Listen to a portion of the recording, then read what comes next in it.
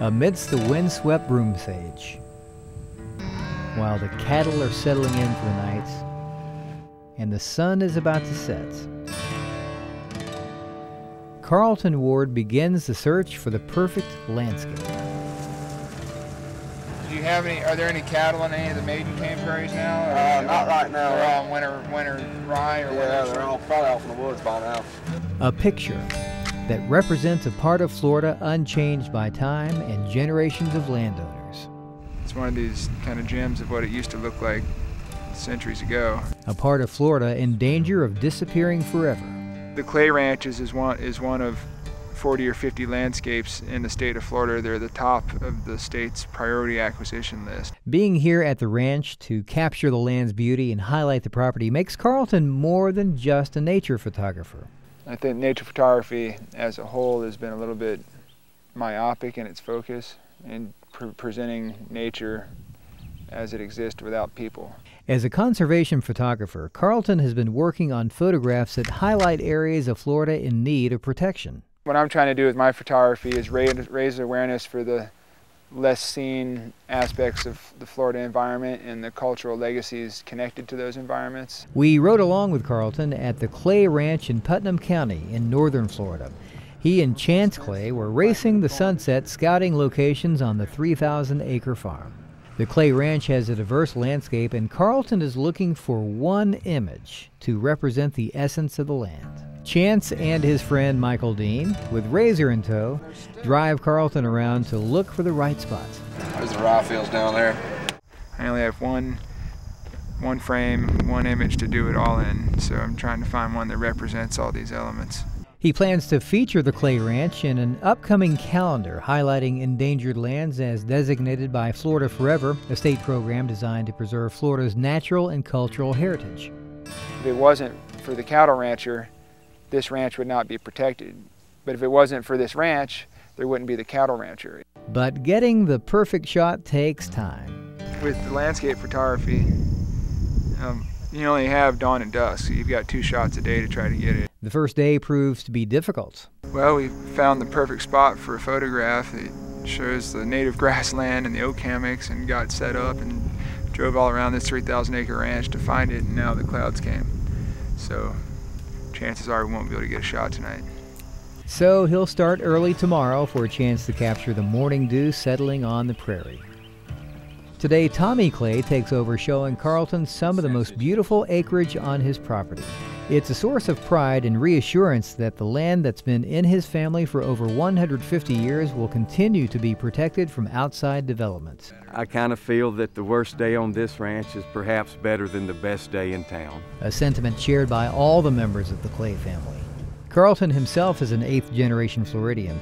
The landscape and traditional culture represent a part of his heritage too. While photography began as a hobby for him, the idea to combine it with his love for nature came while working in Africa.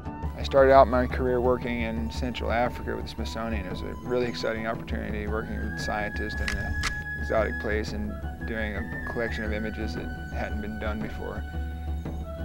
But after bouncing back and forth out of the country for 3 years, every time I came back home, Florida had visibly changed, and not necessarily for the better. While on assignment, Carlton took his own photographs and published a book to recognize the beauty found in Africa, hoping to inspire local conservation.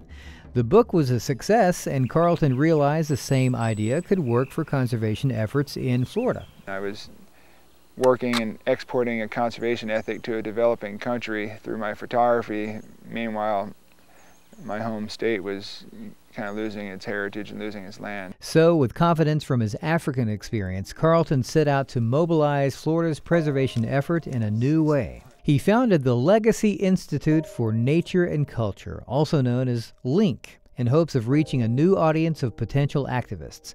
If people could see the beauty in his art and realize it came from their own backyard, then maybe they would be more apt to protect the lands.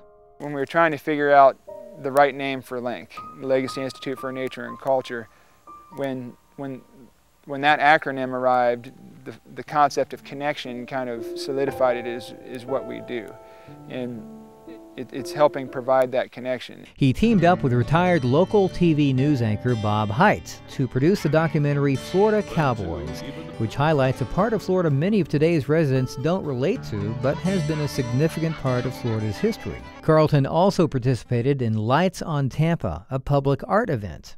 It was an exciting opportunity to work with Lights on Tampa because that was the first public art installation I had done. Anyone and everyone is going to see it. They don't have to go to a gallery during defined hours and pay an admission fee. If you're going down Platte in Tampa, you're going to see the art. Carlton's photography featured in Lights on Tampa will be on permanent display at the Tampa Riverfront Walk as part of an educational component.